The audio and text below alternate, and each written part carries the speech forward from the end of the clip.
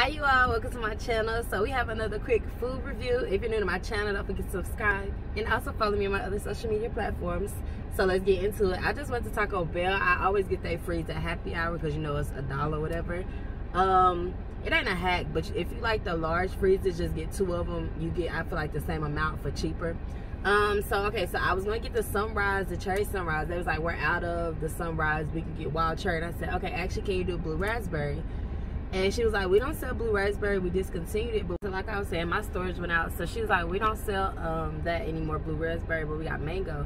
And she was like, we have mango and we have mango cream or whatever. And I was like, wait a minute. So I was like, okay, let me try the mango. But I got the mango cream. So let's get into it. Hopefully the camera can pick up on it. I guess this is better. Y'all see the cream at the bottom? So yes, I've already tasted, but I'm gonna give y'all a taste. I'm gonna taste it and kind of try to describe it to y'all.